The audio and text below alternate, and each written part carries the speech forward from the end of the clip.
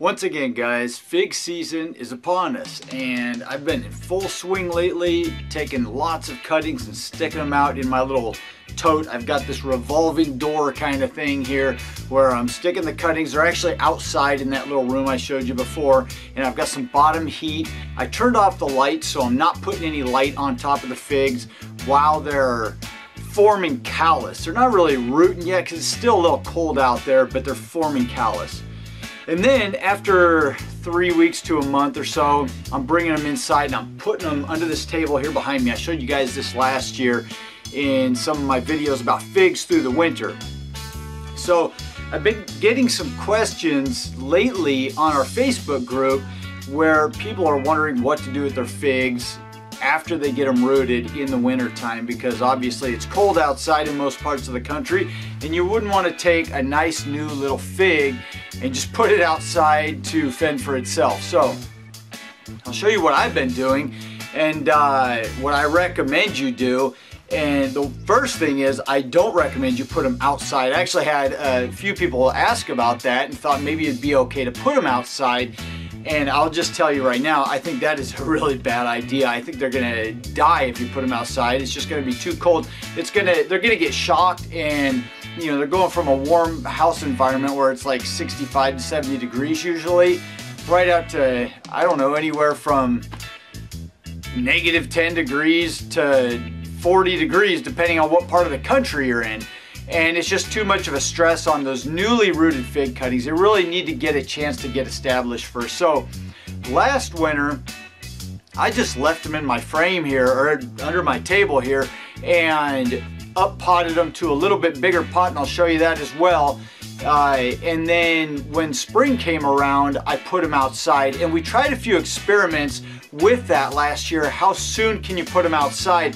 And actually I'll try to find the video and link to one of those experiments up here where I actually took one of the figs, put it outside, and it was still a little cold. The leaves fell off. The figs actually froze, but then they bounced back and continued to grow on. But right now it's December. I think it's December 11th today, and it's just way too cold. So let's take a look at what we got behind me here and show you guys what I am doing with these figs. Alright, so you guys have seen this if you've been following me since at least last winter. I set all this up and it's been working out great. I've got this 8-bulb light underneath here. I actually had to go online and find it from an industrial light supply. You couldn't find them in like Lowe's or Home Depot or anything like that. But they're 8 T8 bulbs, and I think it totals like 256 watts or something like that. But it's 4 foot long, 2 foot wide, and it fits perfectly under this 4 foot long table.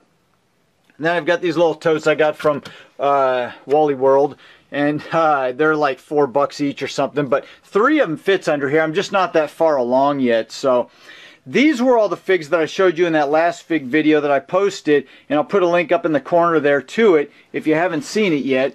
But it was about temperatures and how warm I was keeping the cuttings. But these guys here are from that batch. After 3 weeks outside, I brought them indoors here, and it's much warmer in here. I don't have them on bottom heat or anything, but plenty of warmth is provided from this light. And then I'm inside my house, so it's usually like 65 to 70 degrees. These guys haven't fully, they've actually rooted, but they haven't fully, you know, started, the buds haven't started breaking yet and opening up. This guy has, but the reason I've got them in separate containers here is because I'm watering these guys a little bit more often. I don't want to water these guys too much yet because I don't want to waterlog the roots and cause them to rot. And so I'm being a little more careful with these until they fully leaf out and they're sucking up lots of water. These guys I'm leaving. Now, so the question is, what do you do with them? And one guy this morning, I was looking on our group, and he was, you know, showing a picture of one of his little cuttings and how it was full in the cup there. But if you look at that, I mean, this guy right here is just filling up with roots. But even at this level, this is that Black Madeira KK, it's finally starting to leaf out. But even with this guy fully rooting out here, let's get this under the light. I will leave it in this cup for a while longer. It doesn't need to come out yet. It's okay if these guys get a little bit root bound, I'm finding, and just let them stay inside, stay in the same small cups, especially if you're tight on space, and let them fully just use that space and really fill up that cup in there. There's no problem with it at all. And here in a second I'll show you what I up pot them to, but I leave these guys in here for a while until they get good, you know, solid leaves. I mean, like this guy back here, this is a Noir de Barbentane, and it's got some really nice leaves forming on there now and starting to kind of harden off.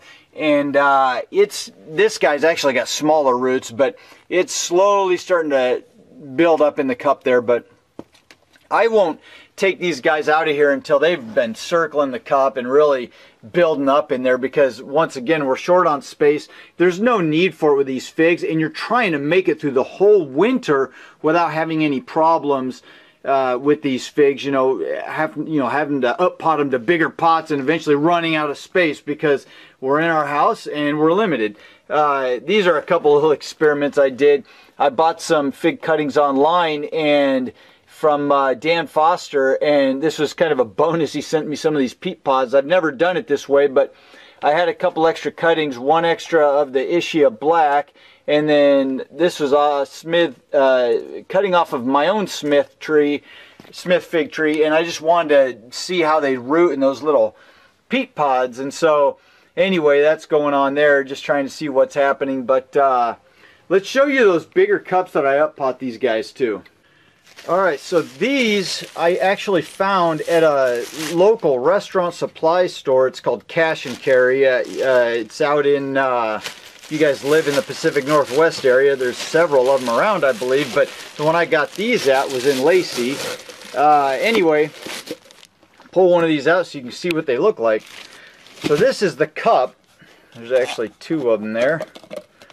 That's the cup there, and it's a pretty good size. And so, like I said, I leave them in these totes for a while, or in these smaller plastic cups for a while, in these totes here. And then once I just can't stand it, and also I'll watch these leaves and I'll make sure they're growing healthy and everything's looking good. If things aren't looking healthy and I really feel like they need to get up potted, I'll do it sooner. But I'll watch them and make sure that they're doing great. And as long as they're doing great, I leave them in here. But then eventually I'll up pot them to a little bit bigger cup here, and you can see the size difference. And it just buys me maybe an extra, I don't know, an extra month or two, maybe even 3 months. Just depends on how fast the roots grow on the individual varieties. But you can see it's a little bit bigger. These cups are slightly taller. They've got plenty of room around the edges, but it just kind of, it actually reinvigorates the plant once I up pot them into here, because they've been root bound in these little guys, and then I put them in here and it just lets them stretch out and really start growing a little bit nicer. But you got to be careful about how soon you do that, because you don't want them growing up and hitting your lights. So it's kind of a game that you've got to play here through the winter time. So I would definitely recommend not taking these guys outside once they've rooted through the winter. Definitely want to make sure that you keep them inside, but keep them in the smaller cups for a while. They'll do just fine.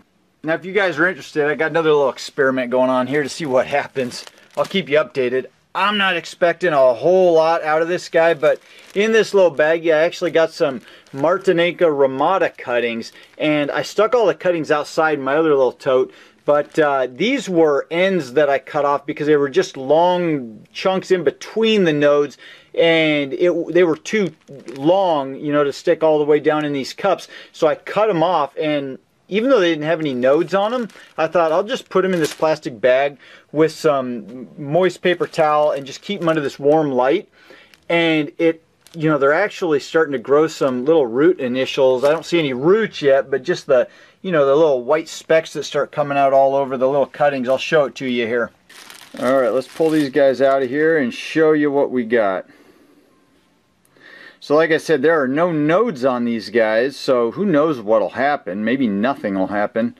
But you can see I'm getting, let's get under the light there. You can see all those little white specks anyway.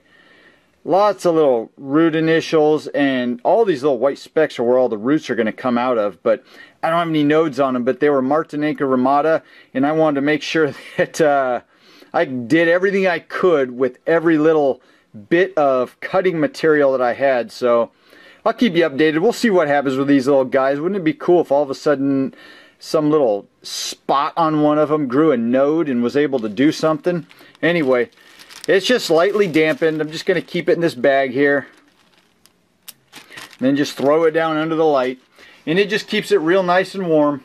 Let's go take a look at what I got going on outside. I'm sure some of you guys are interested in that right now. Alright guys, so we're in this little room outside where we keep our freezer and all that, and just the kind of odds and ends. So it's pretty cold out here. It gets down to 50 degrees. It's, you know, it's a room, it's enclosed completely, so the heat mat, and I've got a few lights behind me here, they kind of keep the room from freezing. But it's been down into the 40s in here. But I've got my tote, as I've showed you before, sitting up on the heat mat. Got it propped up with a 2x2, so there's some space between it so it doesn't overheat. But this is what I've been doing with these hardwood cuttings here. I've got the heat mat down under there, and it's on right now. Everything's kind of warm down in this medium. I checked the temperature the other day. It was in the mid to high 70s, and then out here, like I said, it'll be in the 40s occasionally, 50s in this air in the room, and sometimes on warm days it gets up into the low 60s. But these cuttings are doing great. So I actually, last time I had the lights here from this little fixture turned on, and I noticed that the top was drying out. The tops of this material here was drying out, and I didn't like that. It was happening too fast, and I didn't want to have to keep spraying these guys with water, and so I turned them off. And there's really no need for light on these cuttings until they actually start leafing out. They just don't need light. What they need, they're hardwood cuttings, what they need is for some moisture down in there and heat on the bottom to just start forming callus and growing and getting all those little cells to multiply and divide. And what I've noticed is if you do that for a few weeks, even up to a month, and don't have the lights on, the little buds won't break. And then we bring them indoors once they're full of callus, and they get into that warmth and all that bright light, and they just take off, man, and it just works out great. But so this is the next round. Like I said, it's like a revolving door, just cuttings out here, and then I move them on the inside and keep going with it. But I thought you guys would like to see that little setup right now. So that is it, guys. Just a quick update for you guys right now. It's cold, it's nasty outside. We got a windstorm going on right now, a rainstorm. It's just nasty outside. I don't know what to say. It's the middle of December, and here we are, all broken-hearted. What do we do? Anyway, figs are a lot of fun. They'll take you through the winter. I love propagating these things. They just root so easily if you just pay attention and do it right and give them what they need. Remember, they're hardwood cuttings. They don't need humidity. So if you like this video and you guys want to see more updates like this through the winter, even though it's nasty outside and there's not a lot going on out there, please give it a thumbs up. Subscribe if you guys want to follow along. Remember, it's almost December 21st, and you know what that means. It's going to start getting lighter every single day, and I get so excited this time of year because I know that one day is coming, and from there on it's smooth sailing. So like it if you like it, subscribe if you want to follow along. We're going to have some awesome videos coming up this spring and summer and all that good stuff. Have an awesome week, guys, and I'll see you in the next video. Adios.